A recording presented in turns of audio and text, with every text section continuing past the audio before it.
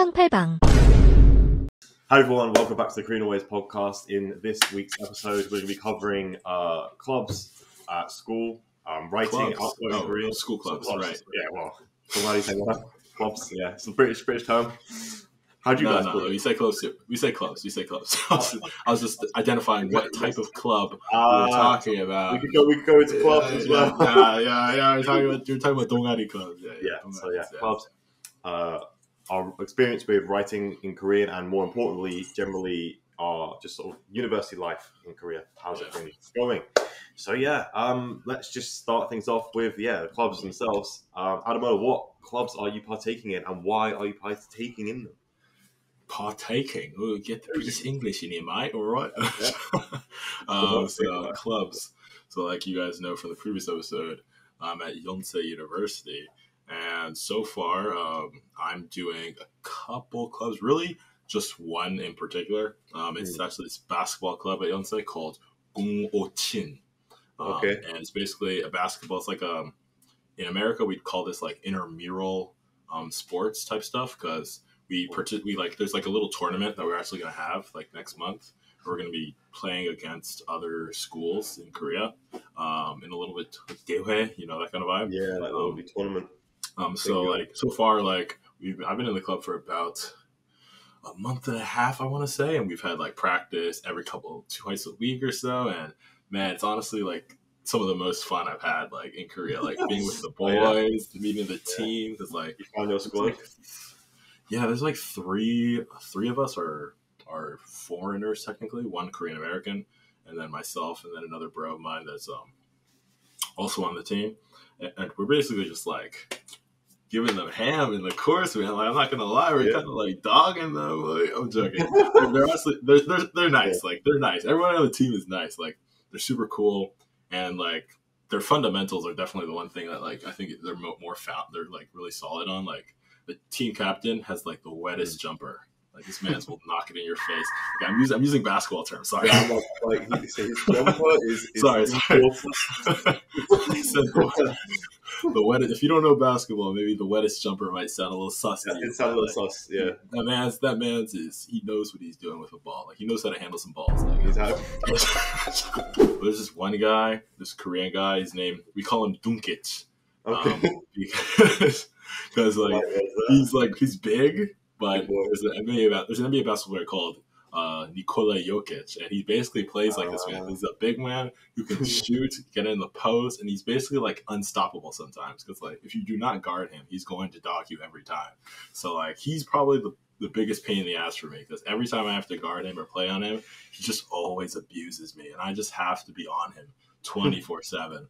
But it's been super fun. Like, basketball's been super fun, because it's been a long time since I've gotten to play. But how about you, George? What clubs are you a part of, man?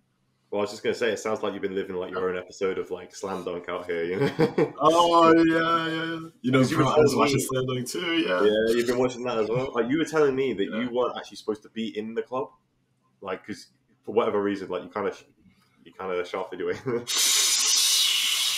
Anyway, we'll leave that for another. This man's trying to expose me. Doing? Obviously, you take one look at me. I'm clearly like, whoa.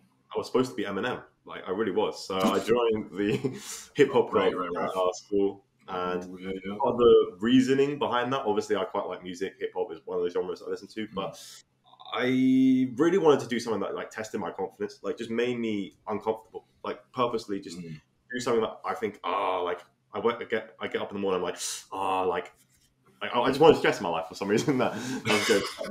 That's good though, man. I wanted to overcome something more than just learning Korean, more than just doing some studies or whatever. And doing this club has definitely pushed me with that. I have to stand. So every week, every Thursday, we meet at 7 p.m. at the club, the place, and everyone has to go up on stage, perform whatever they've written during that week in front of, like, say, a lecture room. I'm gonna say 60 people, like a lot of people. And you perform, and then they give you feedback. So everyone gives you feedback, or not everyone, but they raise a hand, give you feedback. And it's really like kind of nerve-wracking. Yeah, because it's one thing going in prepared with like a presentation and just giving like your view on something, and like if you stumble with it, it's like okay. But with music and rap particularly, you can't if you mess up, you mess up. Like it's quite Right. unforgiving, right? And so that's Right. been Right. Right. really good for like improving my sort of general public speaking. But yeah, Christ, man, Yeah. it's not it's not a joke. Yeah, Yeah, man. I mean, like I can even just tell like that does not sound easy to me. yeah, Like joining exactly. a club where like rap in general, like being Mm, able to rap or rapping in front of people like you don't know, and it's definitely. just like 60 random people that are just like, okay, this dude's fucking ass. Yeah, Like seriously, some people can talk, like they'd be like, this they dude does do not know talk. how to speak Korean. And I mean, especially as a foreigner, like Yeah. what's the demographic of this club? Is it like 99.999% Korean that you're the only foreigner? Yeah, so there's only one other foreigner, but they're only there for like exchange. So it's basically me who's here for the long term. Yeah, on top of like doing the club, I've also just been trying to have that attitude of life, like yeah, I need to study, yeah, I need to like, exercise, and just doing stuff that is like was originally quite tough. In order to grow as a person, I just kind of, I mean, I'm still young. I'm only like 19 for God's sake, but I just feel like if I slip back now, like I'm gonna regret it a lot in later life, and like why better start earlier than never. So yeah. Yeah, man. Like there's power in that, man. Like that's another thing. Like think about like I'm 20, I'll be 21 probably like next year. Probably, I mean, yeah, I will be into like next year. And like you're Probably. only 19, you're only 19, and like you're already like these kind of like moments of like trying to like drive yourself towards something because we kind of reached this goal like okay, getting as good as possible at Korean number one priority for like the past 2 years. We both were on that really heavy grind where we were just like every single day, Korean, Korean, Korean. How do I get better? How can I improve? Watch a new show, learn some new vocab. And we kind of reached the point where now we're in Korea, 2 years passed, and we've hit like that basic fluency. Like, you know, that marker when we talk about like refold or MIA or AJAT, like basic fluency. You can speak the language pretty well. And like people understand you, people are complimenting you, like, "Oh my god, you speak so well! Oh my god, you speak like you're They amazing!" compliment you if you just say one word, but Yeah, to that degree.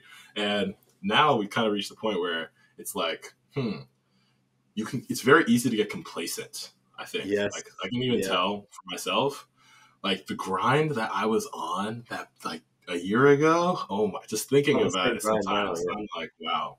You know, do you have the same feeling sometimes? Oh no, I'm totally like exactly the same. Like I've noticed that I've been kind of being a lot more lenient and like watching like some English YouTube videos here and there and just be like, oh, you know, Right, it's okay. Oh, like 'cause I get right, complacent because right. I'm like, oh, well, I'm already good enough. I don't really need to learn. Yeah. I think there's really something special about the fact that we both went through that sort of same 2 year period, both on the grind for like that long. Like, Right. who else in life are you gonna meet who's like gonna Yeah. be with you there for like those 2 years doing the same sort of Right. thing, Right. same sort We of were goal? right there together too. You know what I mean? Yeah. Like, and I mean, yeah, it's really like it's a really awesome like feeling to have got where we are. But that like the thing that I'm attacking as well in my own life is that we've both hit that comfort level. We're both like comfy now, and Yeah. as soon as you get comfy, you can just like call it quits and just like slack basically, and you get Right. into that mindset of like, oh yeah, everything's okay, everything's okay. But Yeah. are we really okay? I mean, if we carry on like this, I'm be real, like our Korean ability is going to slip if we carry on getting too complacent. So my mindset is, And, and I mean, you just yeah. said now, like we can't be slacking. We need to get back on Yeah. our grind. And And man, like that kind of how we brings go about us that? to Yeah, where we are now, university. yeah, And exactly. being in Yeah, university brings a whole nother challenge to the equation because I mean, the past 2 years we were basically on our own schedule. We determined what we did, what we wanted to do, what we wanted to watch, what we wanted to learn. We literally could literally just have fun watching whatever we wanted. But now you're in university and yeah, you're dealing with actual Korean students, Korean professors, and now you got to use the language and also pass classes. yeah, yeah. Studying, bro. That particularly. So Yeah, like I know for you, you are taking like every single one of your classes outside of one, I believe, is all Korean. exactly, Am I right? exactly that. Yeah, So, all Korean. so, Yeah, all one. so like with that, how do you feel like this has affected your like? How do you feel in Korean class? I guess is the first thing I like to ask. Like, how do you Yeah. feel with your Korean amongst like other Korean natives or Korean students? Like, do you feel comfortable, or how do you feel like even in general? Yeah, so obviously it's exam week right now, and I've taken like Right. 3 exams. I mean, one of them was in Japanese, so like I guess we'll Oh skip that. jeez. But Oh the yeah. one that I did take in Korean so far, I noticed I got to the writing section, and I just knew that when I wrote it down, like first of all, thank God I studied because if I hadn't studied, Yeah. like I would have Yeah. been screwed. Definitely study, Oh yeah. guys. Simple advice. Right. But what I'm getting at is here the vocabulary that I could produce. is like Mm, it's limited. It's limited. mm, It's, mm, it is describing the matter exactly how it is, but I feel like I have to mm, use like a whole sentence to get something that mm. Korean guy would say in like Right, 2 or 3 words, And right. I've noticed Yeah, that I know when exactly. speaking, that the people next to me always speak with like a more academic tone. Like they just like Mm. got those right words, like bam, Yes, bam, bam, bam. yes, And yes, we're, yes, yes. we're here just like we're not like completely alienated, but Right, right. we just sound uneducated. And like It's I just facts. it's the truth. Yeah, Though. I mean, I just don't like being it's the inferior like truth. that. Like We're I we're don't want to 2 year olds, feel man. like life. Yeah, We're 2.5 years old in Korean, man. And yeah, we're exactly. going against like some 20, 25, 22 year old living Korean people that are just like spitting, and we're Yeah, just they like, really yo, are. shit. They really are. Like, But I mean, people think I'm good, but I still gotta get there. You exactly, know, that kind of we're just pretending. Yeah, I mean, like especially with the rap club as well, that really fits in because people just they like getting all these rhymes and like all this like poetic Oh wording. yeah, Like, right. geez, like I need to step on my game. So yeah, Yeah, probably and the biggest that's the motive. important thing. Mm, Right, exactly, exactly. You always got that motivator in the back because I think that's like the whole thing. Like you even mentioning, like challenging yourself, giving yeah, yourself. There's like positive forms of stress, and I certainly. think like first of all, coming to Korea is one, and that Mm, was like now we've kind of adjusted to it. Like even for myself coming to Korea like a couple months ago, that was like this was my first time here, so I'm like, whoa, okay, how do I communicate with people? How can I get comfortable like making friends? How to do that? And now after like a couple months I feel like relatively comfortable like with like speaking to people in general, openly talking to random people on the street or that kind of thing. So like mm, I've kind of adjusted to that stress. So now this new like thing that's kind of pushing me is like my Korean like political class that I'm taking, which is like all Korean and all the students are Korean. The class is taught about welfare, gender and labor, and politics, going through the details from all across the international landscape of welfare across the world, and then it hits very hard on the Korean welfare aspects yeah, because that's where most of the students understand welfare, you know, and their basic understanding of welfare as it relates to the international landscape. So me sitting down in that class, writing hella notes like, yo, I gotta learn these words. Like, oh my gosh, so I'm writing like at least like 10, 15, 20 words each class. Just yeah, like, okay, boom, boom, boom, boom. But the good thing is, like, since it's a very tight domain, like we talk about domains when it comes to yeah, language learning, how it's when you have one central kind of like topic that you're learning, especially after we've reached this fluency level, it becomes easier to kind of pick up onto it like more quickly than before certainly. because the language is more consistent. You can hear the same words over and over and over and over again as they're talking about flipping like sawe bokchi, and then they're talking Yeah, about like bokchi gukka, and then they're talking yeah, about like you hear welfare. the Yeah, same words like chichedo, like you hear all mm, these different the same words over and over and over again. So then your brain kind of like the frequency is increased by these specific domains, which makes yeah, it easier, but also challenging because you realize like, oh, I'm and you're gonna have not to do this interested. for every single Yeah, domain. yeah, Yeah. because you're less I mean, the interested. interest is one thing Right. too. Exactly. Yeah, Yeah, to a degree. yeah, yeah.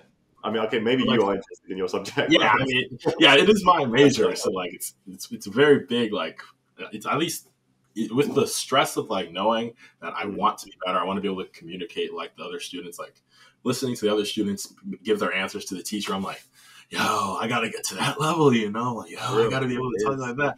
So like, it kind of puts you in like grind mode. Like, okay, I need Mm. to like fucking read these documents because we get like documents like papers we have to read before class, like Oh, 40 pages long.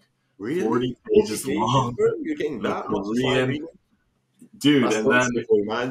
the Jeez. thing, dude, Yeah. the thing is, I sometimes like the first one we got, I went through. It was like an 11-page reading. I went through it, but no, marking words, marking words. I was like, and honestly, it didn't feel horrible. The only Okay. problem is I realized my like ability to kind of like grasp knowledge in Korean and then Yeah. It's actively slowed down, spit right? it out is not as like quick as you know in English. In English, you read something, you can kind of actualize it, you can like connect it your previous knowledge, and then be like, okay, now I have an idea and I can share it. But like in Korean, I kind of take that idea, I'm kind of processing it, and I think we even mentioned like the whole idea of like when you learn vocab. I know like with Mavericks Japan, one of the things that he emphasized was when you talk about like something that is your career, something that you have a great knowledge of in English, Yeah. you're better off searching up the definitions for those words in Korean in English instead of Yes. doing like Yeah. monolingual. And that was something that I didn't do at first. I was just like, yo, I'm monolingual, bro. Like, I can fluently understand these things. Like, I was like, yeah, I understand. Yeah. But doing that just slows you down. It That's what I does. realized. Because It does. if I just see the English one, boom, my brain immediately connects to what I know about it in English. And then I can kind of like, the more vocab that I get that's like that, it allows me to be more expressive with those vocab words, you know, versus I'll tell you why that is. Because when you relearn it, when you find that Korean definition, you have to sort of relearn the whole concept before you can get back to that word. Whereas when you just look it up in English, you already know the concept behind it, so it just goes straight through, right? So yeah, I found the exact same thing with my classes. When you write papers or have like assignments, are you trying to specifically use those words, or are you just like kind of going with like just doing what comes to mind? Because of like the way that people talk, like the general subject matter we're talking about is very much the professor will go in very detailed. So we have like a 2-hour lecture and then we have a 1-hour lecture. So 2-hour lectures on Thursdays, 1-hour lecture on Friday. And through the lecture, I kind of hear the professor talk about these things in such great detail that it kind of gives me a great enough idea of like, okay, I understand like, because we have certain doctrines we learn about like when was this law established in Korea? When were women able to join unions, or like these kinds of really specific facts that we technically are supposed to learn. So I'm like writing down, okay. And then when it comes down to assignments, it's mostly me pooling the facts together along with the general assignment topic. Like for example, like we're writing a paper on the book. So we had to interview someone and then we have to write a paper on how welfare was affecting that individual. So this paper, I'm essentially combining my knowledge that I've learned in class about welfare, well, in addition to my understanding of welfare in English, and then combining that with the vocab I've learned to write a paper while talking about an individual. So it's not like crazy difficult. Like it sounds pretty hard to be like, oh my gosh, you're writing it in Korean. But like to the degree that like I understand what I heard in class, and then I'm taking I also, the biggest thing I think that helps with like writing is reading. So like I went and read like other papers, so like people interviewing, like an interview paper or someone talking about welfare. It kind of gives you like ideas or examples for how to write different sentences, you know? So like I use those as like my little like, okay, I got to double check. Okay, that's kind of how I say that. Okay, that's how I say that, you know, that kind of thing. So that's like the best way I can go about it, but you can tell like that still takes a lot of time. Like it's not easy to like look at this, right? Look at this. Because, you know, Korean students just be like, fam. And then they're like, oh yeah, finish the paper. I mean, they're really diligent. Like the one thing with students here, like they're extremely diligent. Yeah, they're always grinding, always studying, always got a new like study group. So you know. Yeah, I mean that's something I respect, and that's something that I've been trying to sort of cultivate as I've like moved into this career life. Because before I wasn't particularly diligent, and I generally was. I was like a C student basically, and like coming here the last month or so, I've been on this sort of kind of pushing through to do hard things, getting diligent is basically what I'm not like trying to find. And there was a book that I actually read that helped me with that. Is a book by this guy called David Goggins. I don't know if you've heard of him. David Goggins, dude. Of course, David Goggins. Yeah. Me by David Goggins, bro. That book, that kind of woke me up. I was like, okay, no more like quitting the gym. Like, let's actually go every day. It just got me, going again. Caught you in line. You realize like, I gotta stick to it. Like the sticking to it is what gets you the gains. Like, I mean, we already know that, but exactly. Like, I don't know. Every now and then you need that new sort of motivation that gets you back in. Yeah, like it's helpful to like re-listen back or hear like, because even myself, like I saw some, you know, back in the day I used to listen to those Matt versus Japan Patreon streams, and like I saw them, I recommended all of a sudden. Like they started posting them on Refold's channel. They started posting them, so I was like, you know what? I'll listen to it just to like see what you know what was I listening to like then, and it gave me like another like refreshing reminder of like this is where I was like, okay, this is the kind of mindset I need to have, like about like when it comes to listening to Korean people's speech and like how to most naturally imitate Korean people, or how to most naturally like be the best speaker you can be. You know, remembering that we're just not good enough. I always say I don't like being inferior. The reason I keep saying it is because I'm trying to also remind myself that, hey, like let's not just get complacent and think we're big men out here, because we've still got some gap to go if we want to get to that native level, which is what we wanted in the first place. Exactly. But it's crazy. it's crazy, man, because like it's the most. That's the funny thing, like that level. Because we know, like in Korea, humility is like such a big thing. Like it's like, oh, 너무 잘하시네요. 아닙니다, 아닙니다. 아직 부족해요. Like that kind of talking. But like literally, that's a fact for us. Like we literally still suck. Like we're not good enough. We fucking suck. Stop telling me I'm good. It's like, why do you keep lying to me? Why? It happens. The problem the bit that gets me as well is that when it happens when you just say like "안녕하세요," it's a basic ass word, and they'd be like, and like they're just trying to like be nice and stuff. But it's like, hey, they're nice. They're just nice, I don't know. People just have that about them. Like an evil guy. Like, tell me I'm good because I'm not good yet. I guess. Yeah, you just gotta see. That's the thing. Like you can't be that guy. Like, no, stop telling me I'm good. I'm actually shit. I don't stop. actually do that. Sometimes sometimes in your head you be like, you take it with stride. Obviously, it feels pretty good to a degree. Like to hear like, oh wow, you're good. And you're like part of your brain, even as much as like sometimes you might not want to admit it. You're like, yeah, thank you. Part of your like, thank you.